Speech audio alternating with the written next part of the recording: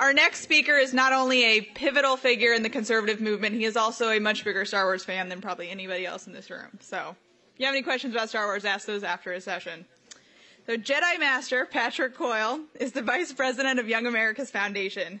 He is co-editor with Foundation President Ron Robinson, who you guys heard from yesterday, of the Conservative Guide to Campus Activism and wrote Campus Conservative Battle Plan, both published by the Foundation. His success has not escaped notice from the dark side, otherwise known as the left, as a radical leftist website once published his home address and phone number in an attempt to halt his conservative activism. However, it didn't work. As we know, strike him down and he will become more powerful than you can possibly imagine. Patrick Coyle is also responsible for overseeing student programs, including the creation of new activism initiatives and materials, including the 9/11 Never Forget Project, No More Che Day, and Freedom Week, all of which you all should get involved in when you get back to your campuses. He serves as the executive director of Young Americans for Freedom, a project of Young America's Foundation, and he's also chairman of the board for the Young Americans for Freedom Foundation. Patrick Coyle joined the Rebel Alliance at Penn State, where he joined the campus's Young Americans for Freedom chapter during college and eventually became chairman of the chapter. His activism was even covered on the Rush Limbaugh show. During his years at Penn State, he brought numerous speakers to campus through YAF's robust campus lecture program. Patrick Coyle has been quoted in numerous publications such as Time Magazine, the Washington Times, Washington Post, the Los Angeles Times, the Atlanta Journal-Constitution, and his speeches have been covered by C-SPAN. Please help me welcome Jedi Master Patrick Coyle.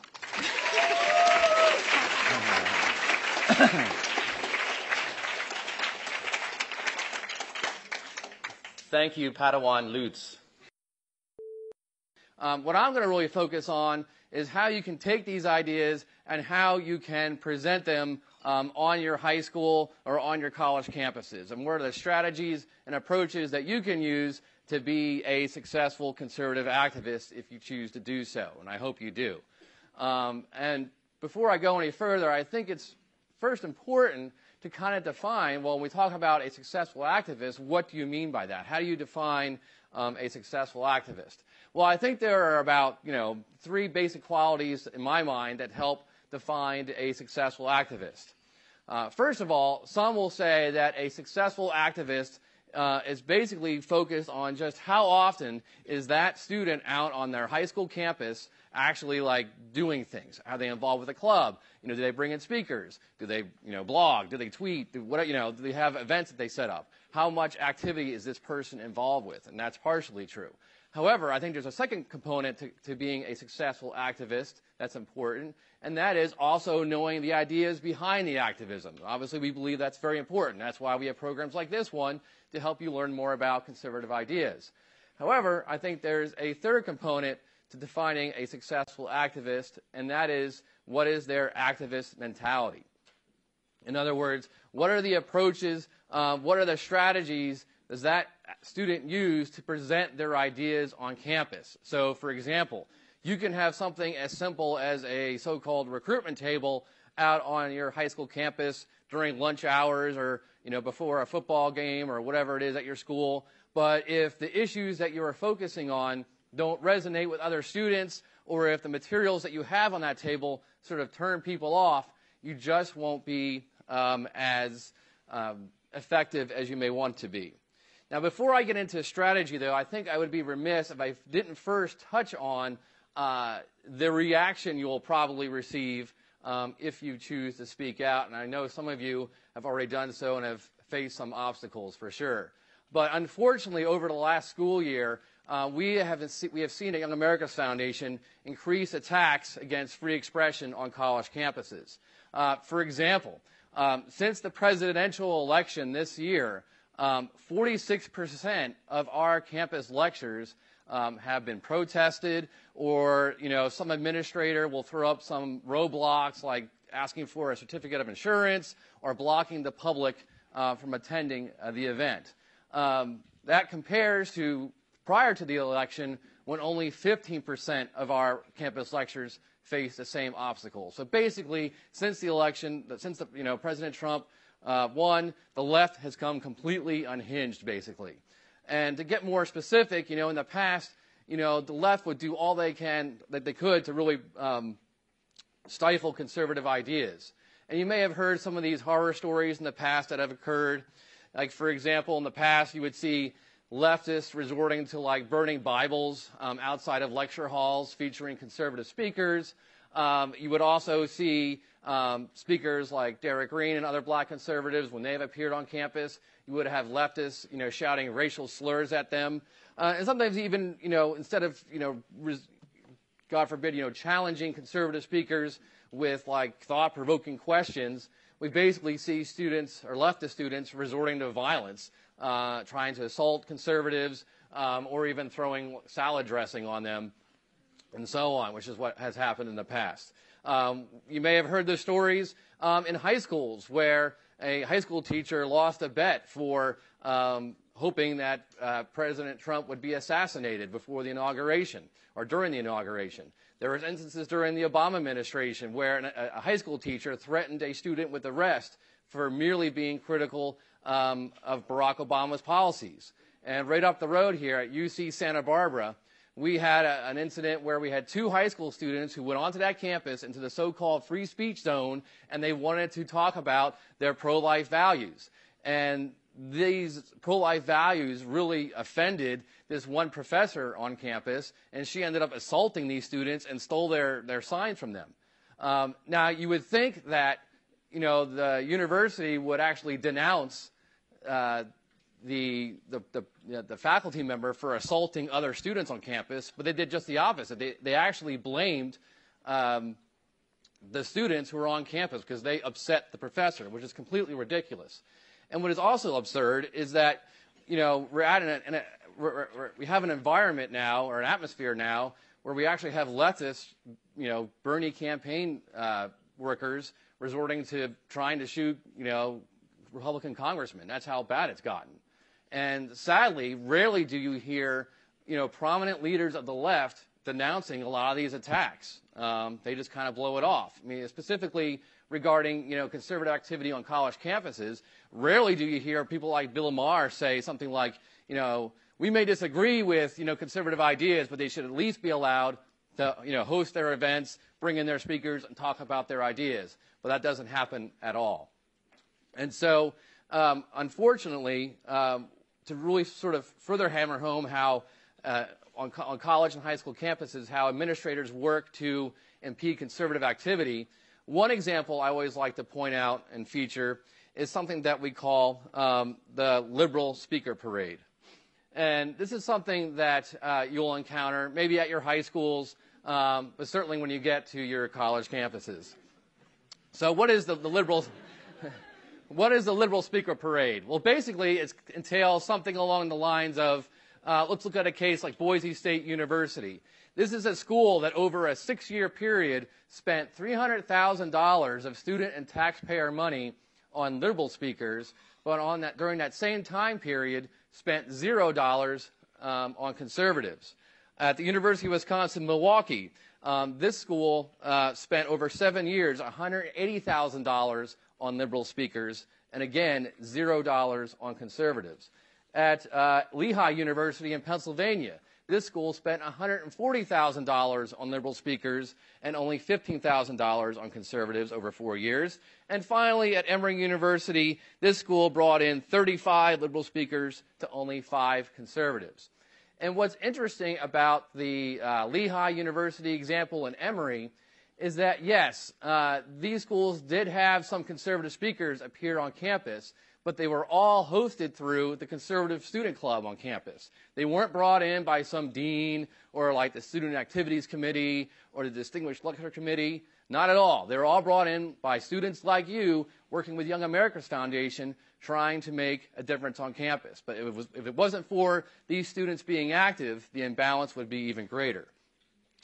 But what is worse than just examples like the liberal speaker parade are when liberal administrators go out of their way to stop students like you from just trying to organize campus events and programs. Now, there's a number of examples I could cite, and there's stuff that goes on virtually every single day in this country. But one example I would like to focus on is one that occurred at California State University, Los Angeles, last February. And this is a school that prior to this one event, or this one example, had zero conservative activity prior to last school year. We were working with a student by the name of Mark Handing. He is a student at California State University of Los Angeles, and he wanted to start a Young Americans for Freedom chapter. And our team, we got together with him. We helped him get his YAF chapter up and running pretty quickly. Now, once we got his chapter set up, Mark really wanted to draw attention that his club was, in fact, existed, and he wanted to bring more attention towards his club, and he wanted to, build up his membership.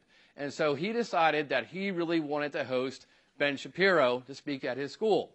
And we were happy to help Mark do that. So we booked Ben Shapiro to speak. We helped pay for a majority of the cost, and we got the event set up. And I think when we started this process, and when Mark began this process, I think little did he know the impact that his event would have on his campus, and the fact that he would arguably garner the attention of the entire nation with his one program.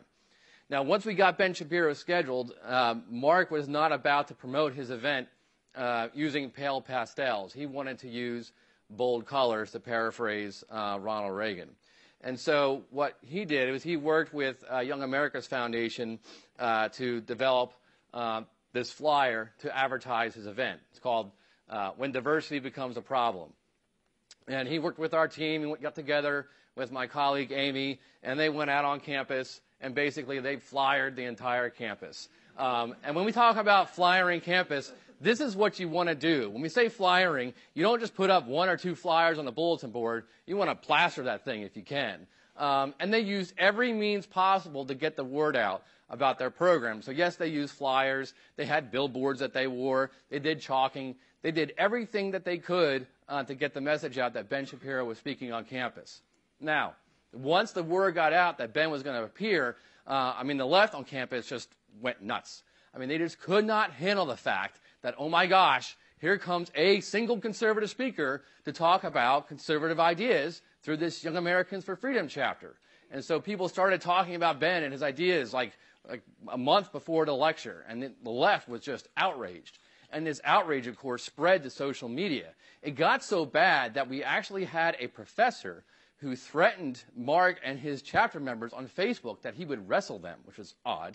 And then Mark and his chapter members were also compared to Hitler, and they were called white supremacists. The outrage got so intense that the president of the school got involved, William Cavino. And 5 days or so before the lecture, the president of the school emailed Mark and said that they were going to cancel the lecture and bring Ben back at a time when they could have a balanced program with another liberal speaker, which is just ridiculous. Again, this is a school that has never had any conservative activity in recent memory. They have a number of liberal speakers coming in, and at not one of those programs did they ever think to have, we should actually have the conservative viewpoint at this event. But it was only when the Yaffers were bringing in Ben Shapiro that they felt they had to cancel it and have it to be balanced at some later point.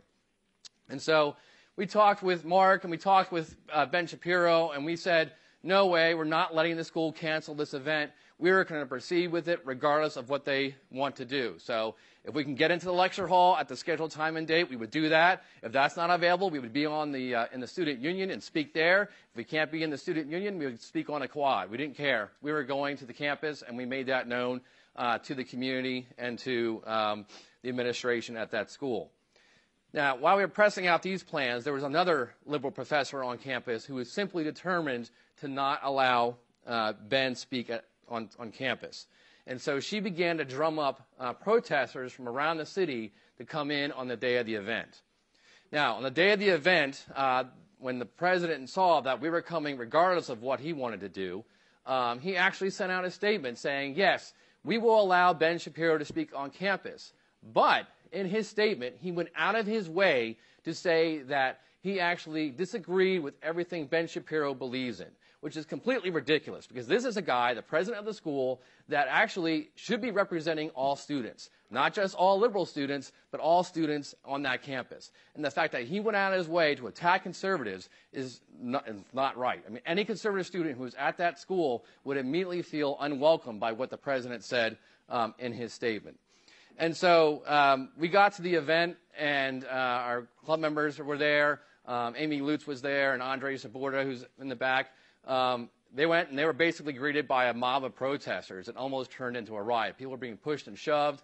The protesters were linking arms, not letting people actually enter the room to hear Ben Shapiro speak.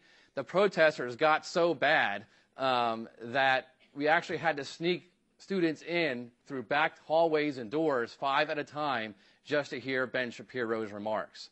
And unfortunately, hundreds of students were turned away.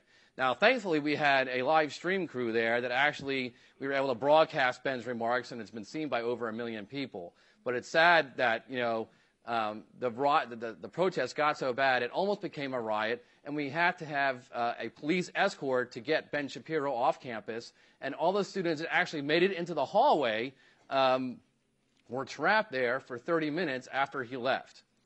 Now, leading up to the event, you know, with all this stuff going on, I wouldn't have blamed Mark or his chapter members if they were just like, all right, that's enough. Like, we've had it. We're just going back to being like average students and just going to class. But, you know, thankfully they didn't give in. They persevered. Their event ended up being headline news on Megyn Kelly. It was featured on Fox Business throughout the day. It was headline news on Fox as well in general, and captured, and it was reported on by a number of other media outlets. And because of their tenacity and pushing forward and sticking with the event, you know, afterwards there was a lot of other conservative students at this school who actually saw the bravery that Mark and his chapter had and came out and joined his club in droves. His chapter is now one of the largest chapters in the entire country. What's even better is that, you know, following the protest, following this one event, they just didn't sit back and just say, hey, that's our one event, we're done for the semester. They kept staying active. They organized more events. Like, they also managed to sneak in to a meeting between the president of the school and other leftist faculty members and students afterwards, where they videotaped the president saying that he would never invite Ben Shapiro to speak on campus and he would not have other conservative speakers there. They sent us the videotape, and we got that out to all the media. They also brought in 5 more conservative speakers just this school year. So their chapter has really made a huge impact on that campus. And it's really great to see that they have done so by not moderating their ideas. They've been bold conservatives. This is a campus that is basically more than 60% Hispanic and only 7% Caucasian. And I think it underscores the point that if we, again, are bold and we present our ideas effectively and boldly on campus, we don't have to moderate them, but students will come and turn out to our ideas. So I think it's a good lesson to keep in mind. Now, beyond that, though, I think what all these examples underscore, as far as the attacks on free speech and the protests and whatnot, and the administrators trying to stop you to speak, trying to stop your events from happening and so on, that I think they underscore, you know, how determined the left is to maintain their monopoly and to keep their core concepts from being challenged. I mean, obviously they say they're for, you know, diversity and education and balance, but they're really not. They're just for intimidation and indoctrination. And despite the fact that the left controls, you know, higher education, most of your high schools, the movie industry, the music industry, the gaming industry, like video games and whatnot, you know, it's sad but that there are students and leftist students at your high schools and other administrators who somehow feel threatened by the fact that there are students like you who just want to talk about conservative ideas. I mean, some colleges, the atmosphere is so bad that just the mere presence of a conservative on campus is kind of like a microaggression or something like that. I mean, that's how silly it's gotten. And I always felt the response to conservative activity, to what you all are trying to do at your high schools, I always felt the leftists should respond by saying, you know, go ahead, start your one conservative club. Bring in your one conservative speaker. We know that our ideas, leftist ideas, can withstand anything you have to offer. But that's not how they respond, obviously. They try and shut you down with intimidation, bureaucratic maneuvers, and dirty tricks and whatnot. And these tactics that they use at your high schools and on your college campuses to intimidate you, that's not just limited to your campuses. These same tactics are then used on a national level. It's almost like college campuses are like training grounds for leftist activists and then go out and use it on a national level against Trump or whoever else. And even though generally there have been times historically that it has appeared that the left has seemingly been defeated through elections and initiatives and whatnot, it's important to keep in mind that they never stop advocating for their ideas. They always keep pressing forward, regardless of how bad they've been defeated or how often they've been defeated. Let me just share with you a couple examples. After the 2000 and 2004 presidential elections, for example, when George W. Bush won, the left could have just given up. They could have said, we can't beat President Bush, we're going to pack it in and go do something else, whatever. Well, they didn't. They relentlessly attacked our ideas. They relentlessly attacked our leaders. And it was because of their relentless attacks that they were able to convince the American people that conservative ideas were somehow hurtful to our country, and we ended up with President Barack Obama, basically. Now, let's look at the 2010 midterms. President Obama had a big loss during those midterms. And there was a lot of individuals, a lot of leaders in the conservative movement who came away from those midterm elections after this huge victory for conservatives who said, there is no way Barack Obama could win 2 years later. Well, obviously, that didn't happen. And at no time during his presidency, in my view, did President Obama ever moderate his opinions, or did he ever get together with conservative leaders and consider conservative ideas? It never happened, no matter how often he was defeated in the midterms or legislatively. Also, let's look at the last election, the one that just happened, presidential election. If you think back to October, I think it was October or so, if you all remember the uproar that was coming from the left and the media when Trump kind of hinted or didn't answer the question as to whether he would accept the election results. Remember, people were flipping out, how dare he? It was an endless discussion on CNN and Fox News and whatever. Yet, when Trump actually wins, what happens from them? They freak out, right? They riot. They blame the loss on Russian interference. They don't actually blame themselves for the loss or their ideas. You have Democrats boycotting the inaugural. People like Chuck Schumer never say anything like, we need to come together for unity or come together for the country, say nothing along those lines. And they keep pressing forward with their hateful rhetoric. And so, they have not once offered basically a conciliatory message. And I think we as conservatives need to remember this moving forward. This is how the left operates. I know it's easy for us after a huge victory to think, hey, we won, we can just go chill out and pack it in for a little bit. We can't do that because the left never stops fighting. We always need to remember that. So if you want to be a successful leader in your life, if you want to be in Congress or run for public office at some time during your career, I would really encourage you right now to start developing your leadership skills and what we like to call your activist mentality. Because I guarantee you, at your high schools, there were administrators, other liberal students, and even when you get to college campus, who are out there ready and excited, I think, unfortunately, to stop you from what you're trying to do. They're trying to undermine conservative activity. Again, we see it happen all the time at CSULA and campuses around the country where liberal students are protesting conservative events, rather. But, unfortunately, rarely do we as conservatives do this, right? We need to be going to events featuring, liberal speakers and asking tough questions. We shouldn't be as disruptive as they are, but we should be there at the event challenging their ideas in some form. Or, if you want to try it this way, you can go to events featuring liberal speakers, pose as a liberal student, and ask a really crazy question to make the speaker seem even more liberal than they are, and make them embarrass themselves, and film it and put up on social media. That's a lot of fun if you can pull it off. But anyhow, try it. But you have to do this. You have to confront the other side. Because what you need to remember is that you may not represent the majority of opinion at your high schools or when you get to your college campus, but you do, in my opinion, represent the majority of opinion in society at large.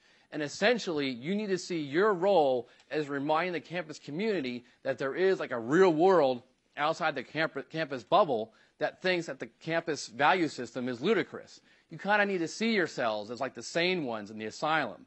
And don't forget, there are a lot of just average, moderate, undecided students who are at your school who can be swayed in your direction if they see that the left does not totally dominate the campus debate. However, if the current freshman class at your high schools goes through the next 4 years without ever hearing any conservative ideas, they can become basically liberal by osmosis. So I know some of you in here are already active in YAF chapters or active in other ways at your high schools. But for those of you who are not, and if you want to, if you step up now, I know you can have a tremendous impact. But the key to your success and being successful as an activist at your high schools and on your college campuses is by boldly promoting conservative ideas. Your goal when you're being an activist at your schools is not to get along with the other side, and God forbid you don't want to try to ever appease them. Your goal is to boldly promote conservatism as much as possible. And sadly, during my time, though, at Young America's Foundation, what I've noticed is that our activists, our student leaders, I think, tend to follow one of two approaches when they kind of proceed with their campus activism. On the one hand, there are students who follow what I call passive activism. What's that? Kind of sounds like an oxymoron or something. Well, basically, these students are active. These are conservative students. They're in a club, a conservative club, at their high schools or on their college campus. But their activities in this club focus exclusively on doing things like having social events, maybe having touch football with the Young Democrats or something, voter registration drives or whatever. And that's all fine. And, these events can and should be part of what any group does on any given campus. But these events, in and of themselves, do very little to actually promote conservatism to other students on campus. It's kind of like these groups have adopted a live and let live philosophy. In other words, as long as the left never directly attacks or confronts their club, the conservatives on campus will leave the left alone. Well, in turn, by doing that, the liberal groups, the liberal administrators, get all the events, all the programs, all the funding that they want. On the other hand, there are students who follow what I call bold activism, and that these students make a point to promote conservatism each week. Again, whether that's through flyering, tweeting, blogging, whatever it may be. And it's these students that follow this more bolder style of activism that have a much broader impact on their campus than those who follow the passive approach. And I always like to compare these two approaches to campus activism back to how two past Republican presidents dealt with the former Soviet Union. So, on the one hand, you had a president like Richard Nixon. If you guys remember your history with Richard Nixon, his philosophy towards dealing with the Soviet Union was détente, right? He wanted to maintain the status quo. He wanted to get along with the Soviets. Even though they were determined to destroy our way of life, he wanted to get along with them. It was because of this policy that Nixon followed, along with Presidents Ford and Carter, that we slowly saw communism gaining ground and freedom losing ground. Well, on the other hand, of course, like as we learned this weekend, there was a president like Ronald Reagan, right? Ronald Reagan made a point to confront and defeat the Soviets. He called them an evil empire. He challenged Gorbachev to tear down the Berlin Wall. And it was because of Ronald Reagan's bold approach to dealing with the Soviet Union that President Reagan, in my view, is rightly credited with ending the Cold War. Well, what you want to do is take President Reagan's approach to, confronting and defeating the Soviet Union worldwide, to taking that same style and applying it on your high school campus, right? You want to be bold and aggressive in promoting conservatism at your school. Now, to do this, actually, to put it into practice, what you need to do is, if there's not one available, you need to join a conservative club at your high school. Young America's Foundation will work with any student, any conservative organization that may exist on any high school or college campus. However, if you find you do not have any existing conservative chapters or clubs at your high school, I would encourage you to start a Young Americans for Freedom chapter. We all have been learning about, Ronald Reagan this weekend. Ronald Reagan got involved with Young Americans for Freedom in 1962. He joined our advisory board and was a national chairman throughout his career. I know a number of you in here are already Yaffers. But if you would like to join or potentially are interested in starting a YAF chapter, we do have an interest form at every one of your seats. And you can just fill those out, turn them in. And it doesn't lock you in. It just says, hey, I'm interested. Send me more information. And we'll be glad to get that to you. But having a club regardless is very important. because if you want to make a difference at your school, it gives you a vehicle to attract like-minded students. And if you want to bring in speakers, we can help you bring a number of big-name conservative speakers to your high schools. We just had recently Dinesh D'Souza speak to a full school assembly in Texas, right, in Kenyon High School. So we'd love to make that happen at your schools, but you need a club to organize the event. So try and have one available if, we can help you start one if there's not one already there. Now, once you get your club set up, one of the basic problems that every group face, whether they're in high school or whether they're on a college campus, is really trying to figure out how do they build their membership and how do they maintain interest in their organizations, right? How do they build buzz for themselves? Well, following the Reagan style of activism will help you solve this problem, because maintaining interest and building membership in your club, in my view, really boils down to how often do other students at your schools actually see you and your club actually out there physically, like, doing things. Like, yes, it's important to have social media. You want to have your Twitter account. You want to have your Facebook page. You want to have and whatever for your club. But you have to have that physical presence. Because if other students feel that your club doesn't do anything, why should they waste their time? There's so many other distractions that students can get involved with, besides going to your club meetings. They can just go home and do their homework. You have to make them feel like their time is worth it. So you have to show that your club actually does things, and following the Reagan style will help you solve this problem. But you also have to always work on your physical presence so students can actually see you on campus. For example, a few years ago, we were working with Kellyanne Conway, who was our pollster, and we were really trying to figure out, how do we get more students, more conservative students specifically, to be active in chapters across this country. We knew how to energize and activate the current club memberships and the leaders, but we knew there were so many other conservative students out there who just weren't getting involved. And we wanted to figure out, well, how do we do that? How do we activate them? And so we had this nationwide poll that we worked with Kellyanne Conway to kind of figure that out and really drill down and decide how do we get these students to come out and join a club. And what we found was pretty interesting, and that is that despite this being the era of Twitter and Snapchat and Facebook and Tumblr and whatever else, the basic core concepts, the old traditional concepts of reaching out to students, the traditional methods of face-to-face contacts is still what matters most. The biggest hesitation from students joining a conservative club at your high schools was whether they were going to be liked. If they didn't know anyone in that club, they were very hesitant to join that organization. So it really is important that you are out there on your campus so students can interact with you.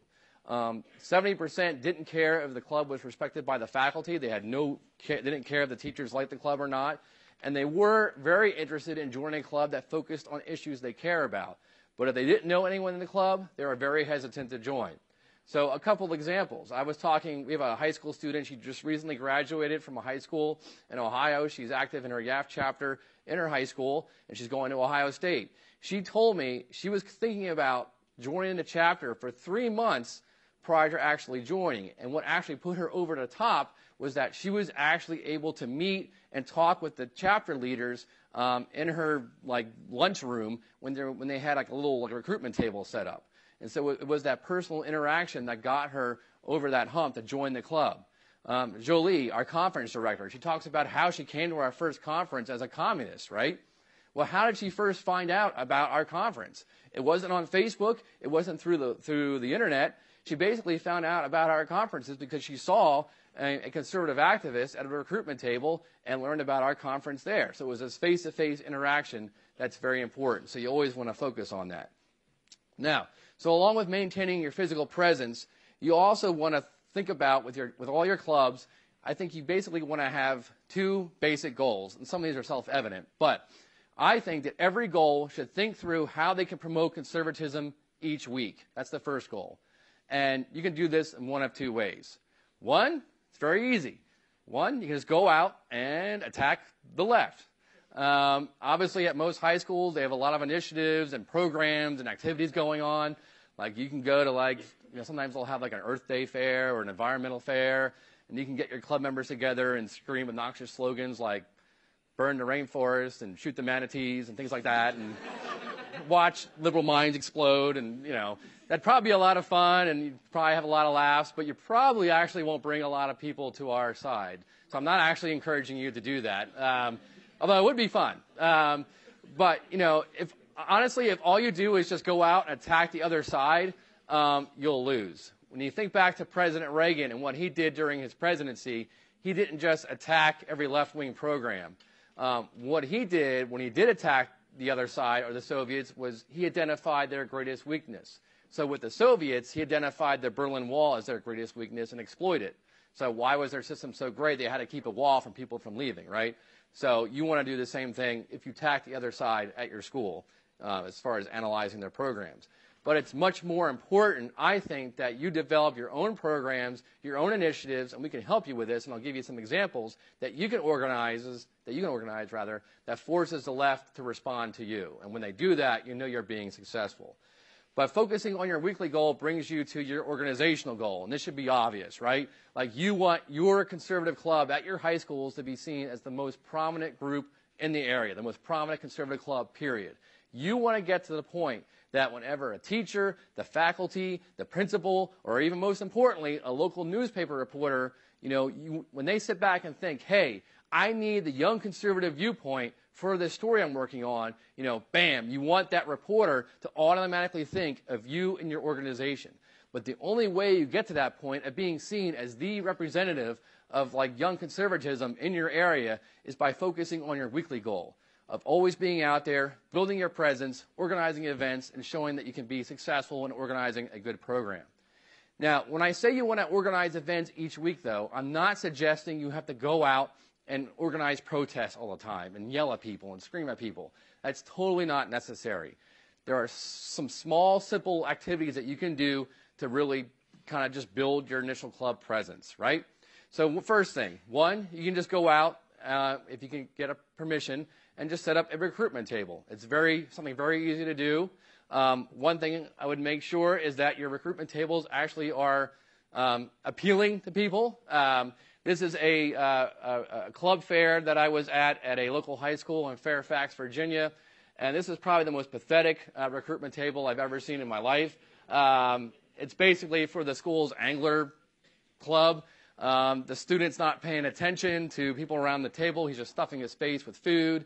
There's nothing on the table that's attractive. Like, they just have these shrink-wrapped muffins that look disgusting. Like, why would you go up and talk to them, right? So you just want to make sure that you have tables that have a lot of interesting things on them.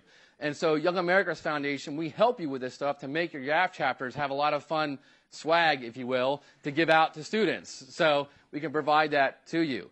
Also, don't underestimate, again, small, simple activities. I know, like, flyers seem like, oh, it's so antiquated or whatever. But again, it's these small, simple activities that will help your members get involved with your club and make them feel like you really need their help, right? And also remember that we as conservatives, you know, we're not natural activists.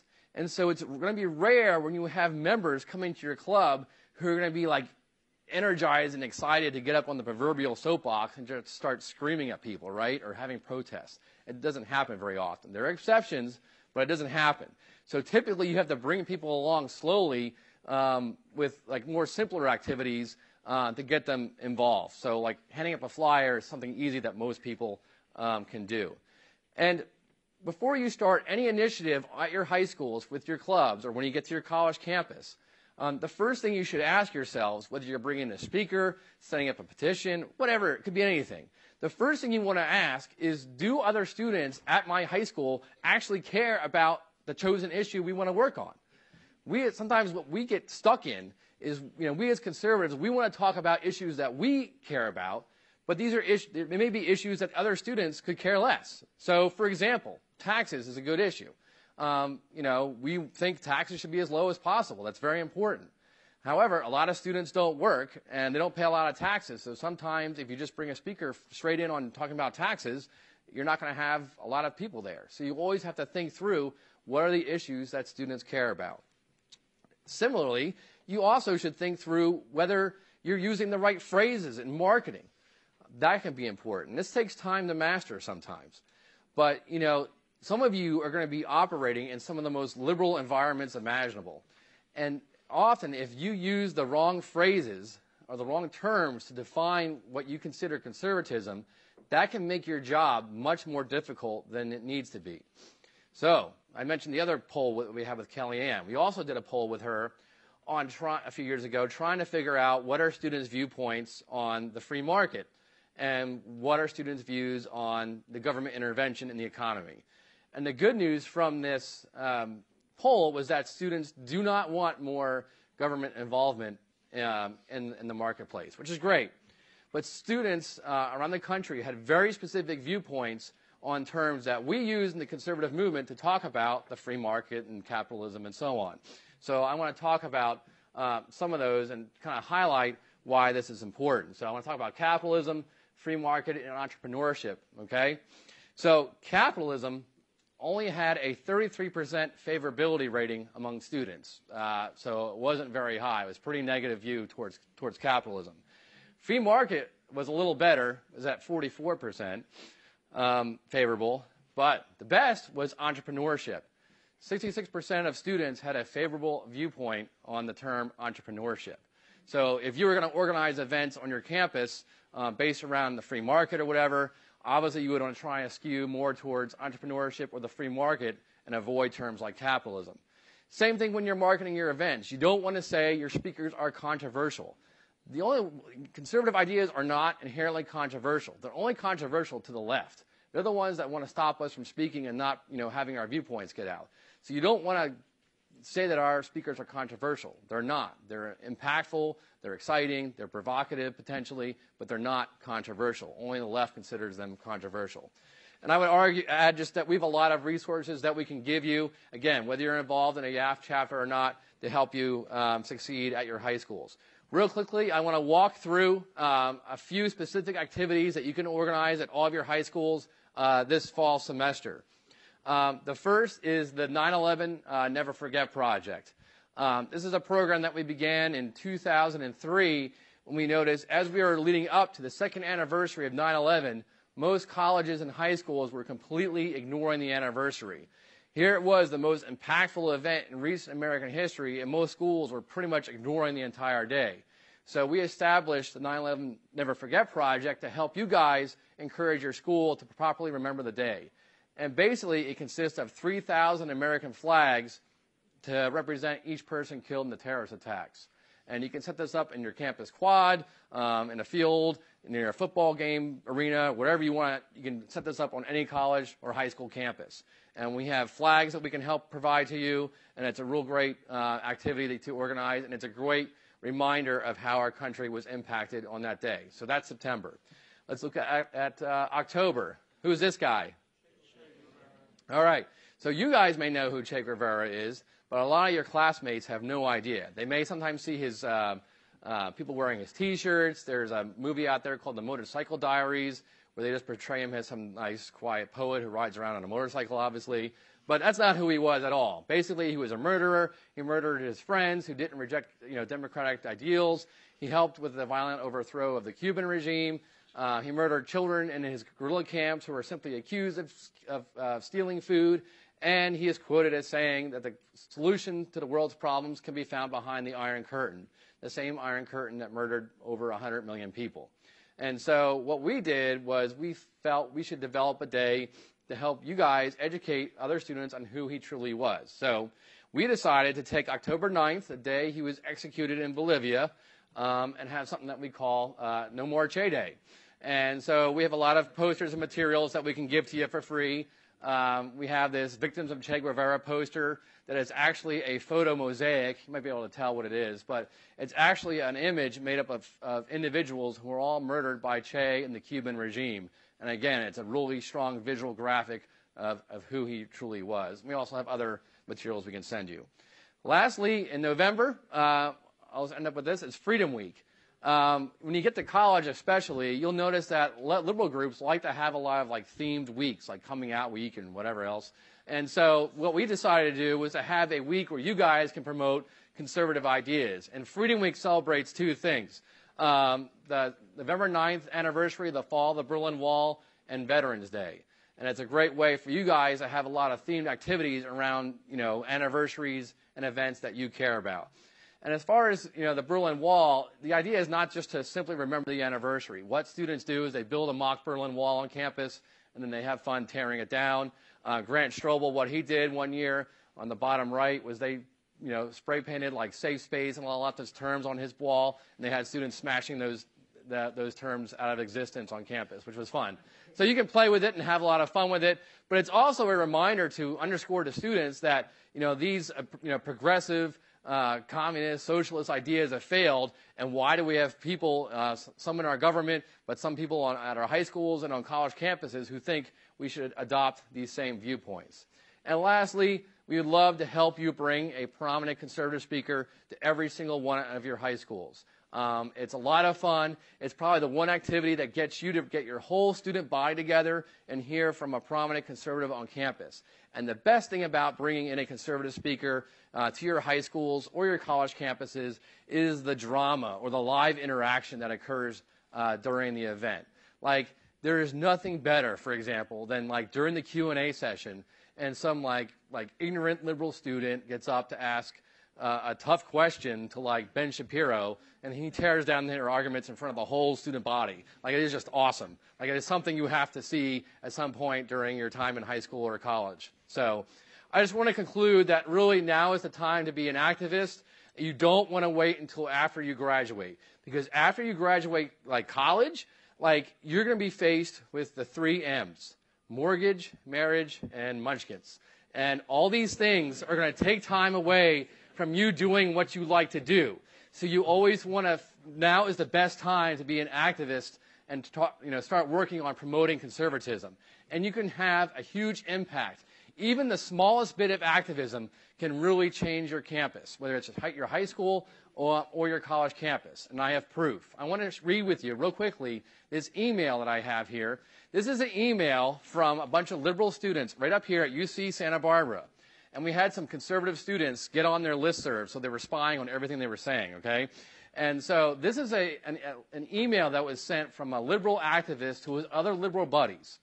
And before I read this, let me just preface it by saying that the only thing that had gone on that campus as far as conservative activity was that this the conservative club at UC Santa Barbara had brought in Oliver North. Now, give me a break. Like, UCSB, again, is one of the most left-wing colleges in the country. There was liberal events going on every single day at that school. Yet the fact that the conservative club at that school can bring in 2 speakers, like 2, and they're like flipping out about it. So I hope you take advantage of it, and I thank you guys for being here.